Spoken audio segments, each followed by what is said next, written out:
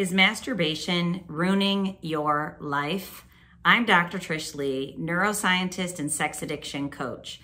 In this video, let's break it down. So first, I'm going to talk about masturbation having not to do with sex and everything to do with something else. Then secondly, we'll talk about what's happening in your brain when you masturbate and why you need it.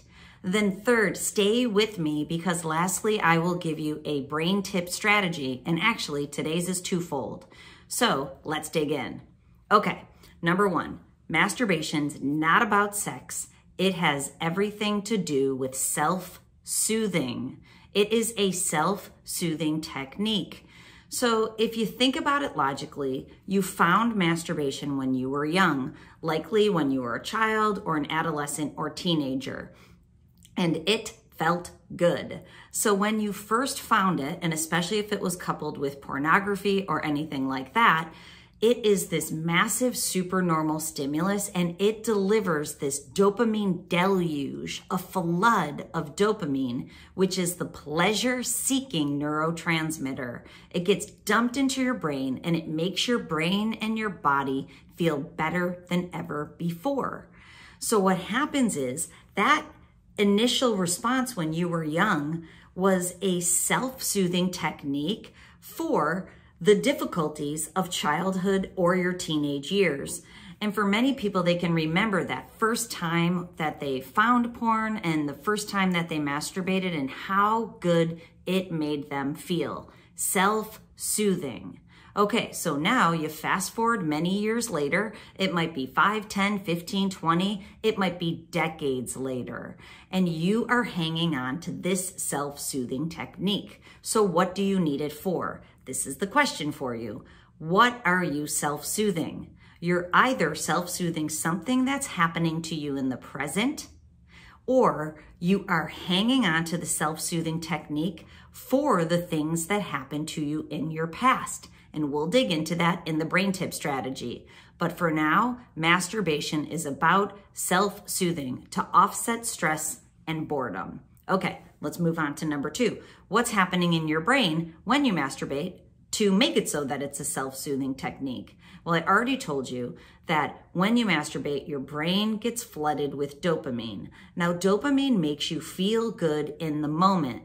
Dopamine kind of hits hard and fast, but then it goes away. And the reason that I call it the pleasure-seeking neurochemical is because it gives you pleasure in the moment, but it keeps you seeking for more. That's why you have to continue to go back for more and more masturbation.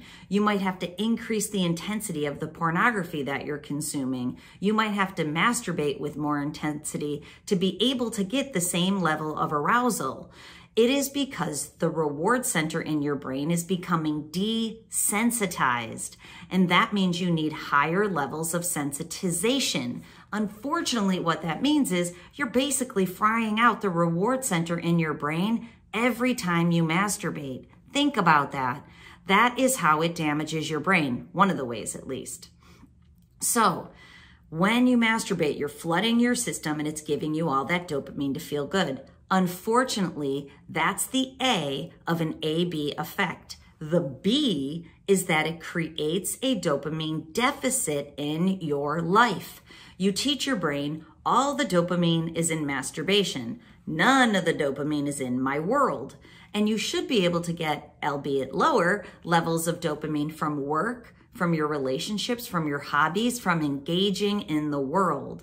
But if you get stuck in a compulsive masturbation habit, what happens is you no longer go into the world to engage. You've taught your brain that isolating and masturbating is where the dopamine is. And that's how the compulsion continues and the intensity increases and the need or the dependency for masturbation continues and grows. Okay, so number three, what can you do about it? You do not need to stay stuck in this masturbation cycle. I know it can be difficult and challenging at the beginning, but I also know that you and your brain are stronger than that. You can do this, and this is the start. Are you ready for it? Number one, now remember, masturbation's not about sex, it's about self-soothing. So figure out, what are you self-soothing? Dig into your past and find the traumatic experiences, big or small. No thing is too silly. What's traumatic to you might not be traumatic to me, but if it leaves its mark on your nervous system, it in fact is trauma. And the reason I say that is people say, this seems silly, but I've been hanging on to this for 30 years. Well, if you've been hanging on to it, it's not silly. It traumatized you. It left its mark, and it's time to let it go. So figure out what those things are. It can be family dysfunction. It can be bullying. It can be not feeling desired. It can be not feeling part of the group. It can be a small t trauma. It doesn't have to be big. Find it. Find how it's played itself out over your lifetime. And don't look too hard. If there's nothing there, you don't have to dig up stuff that isn't there. But generally speaking, there's stuff there from our past that's lingering in our nervous system. The way to get rid of it is to resolve it, to process it and integrate it so it leaves your brain and nervous system. And generally it involves forgiveness. And I know that's difficult. Forgiving the people who have wronged you by understanding the limited capacity that they had to be able to be good to you and to give you what you need, or that they wronged you because they didn't have the tools to deal with life. But you're here getting the tools to deal with life.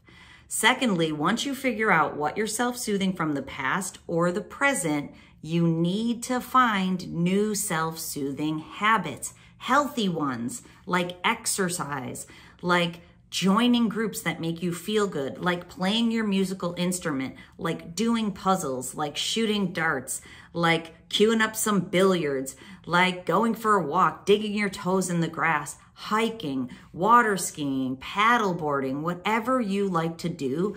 Go into the world to find the dopamine so you can self-soothe in a healthy way. Crank some weights, do some push-ups. That's an easy way, body weight training. Okay, so the second part of the brain tip strategy is realize masturbation's about getting dopamine. So when you stay away from masturbation, that pattern's going to unwire. You're not going to be driven back to it because you're breaking the pleasure-seeking cycle. And especially if you're getting dopamine from the world, you're rewiring your brain not to go back to masturbation, but instead to go into your life. So you have to figure out what you're self-soothing in the past or the present and find new ways to self-soothe and preventively give yourself dopamine from your life.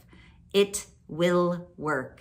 It may take some time, and extend yourself some grace through the process, but it will work if you stay the course. Okay, I hope that helps you out. And as always, if you're looking for help on this journey, reach out to me, drtrishleigh.com. I have programs of different shapes and sizes that I've designed just to help people leave porn and masturbation behind. And as always, remember, control your brain or it'll control you.